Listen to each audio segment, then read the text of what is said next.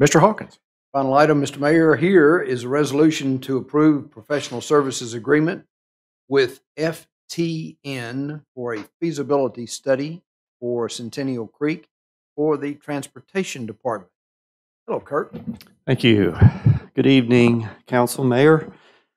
So the city was awarded a FEMA brick grant in the amount of $115,520 to study drainage issues along Centennial Creek, mainly in the areas kind of upstream from Prince.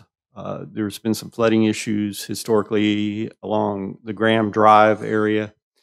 This study would be to kind of do an engineering study to formulate some possible solutions to some of those flooding issues. We solicited statement of qualifications from engineering firms. 4 responded.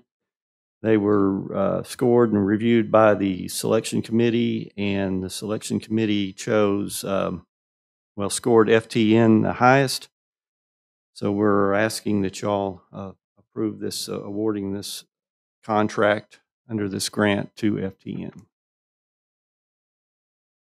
For adoption of the resolution. Second. I have a motion and a second to approve this resolution for an agreement with FTN for feasibility study for Centennial Creek, the Transportation Department. Any further discussion? Mr. Garrett. Resolution R2323. All in favor say aye. Aye. All opposed. Passes 7-0. Thank you, Mr. Hawkins. Thank you, Kurt. Yes, indeed. Thank you.